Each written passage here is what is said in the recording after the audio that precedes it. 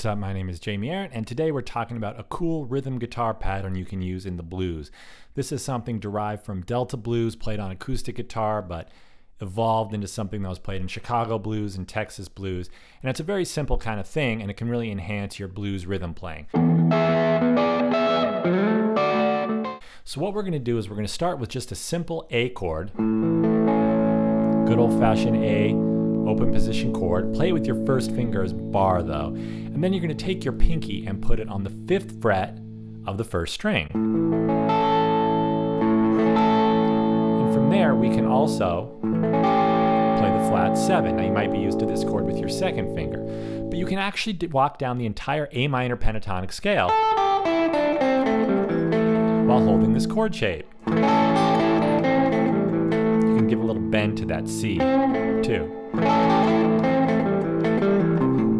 So you can get this cool pattern.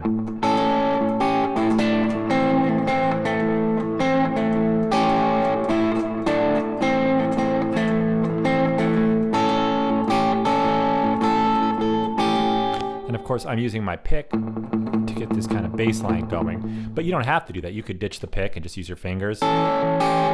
Here I'm doing hybrid picking. You could just use your pick.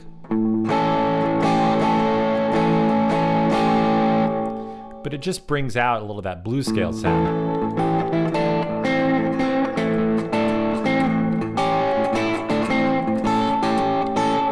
While using the A chord as sort of an anchor.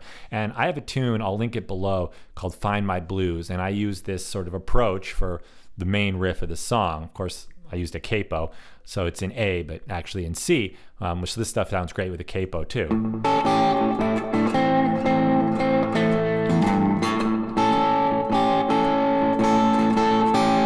And then when you want to go to the 4 chord, you just go ahead and take that bar, make it a D triad, put the root on top, there's your 4 chord, same pattern. The pentatonic scale doesn't sound good with the D7, so you want to avoid it on the 4 chord and just keep the root in the flat 7.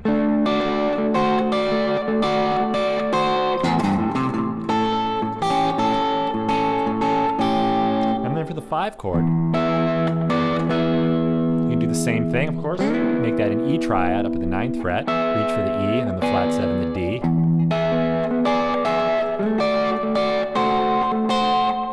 And the thing about the E is the E minor pentatonic will work over this E7. So you could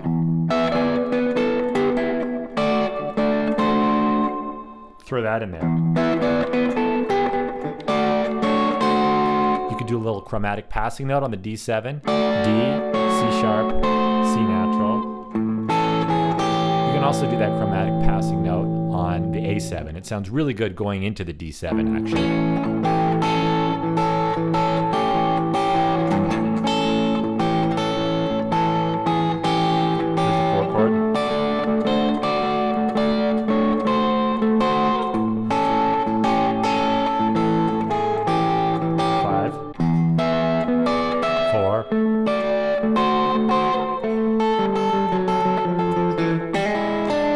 And then your turnaround of choice. And if you want to know some more blues turnarounds, I made a video a little while back about some of my favorite essential blues turnarounds. Things like this. So I recommend you check that out. So you can really expand upon these, and it really is a great way to comp through a blues, and you can add it. You don't have to commit to this the whole time. You can add it into other blues comping styles and just, you know.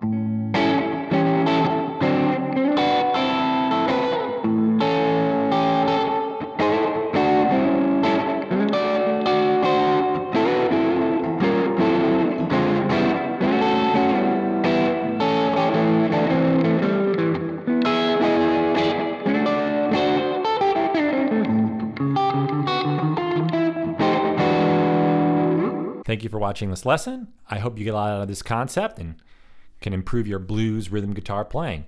If you like this video, please comment, like, and definitely click subscribe. I put YouTube videos out every single week, guitar lesson videos, all different styles, performances, gear demos. You don't want to miss the next one. Thanks for watching.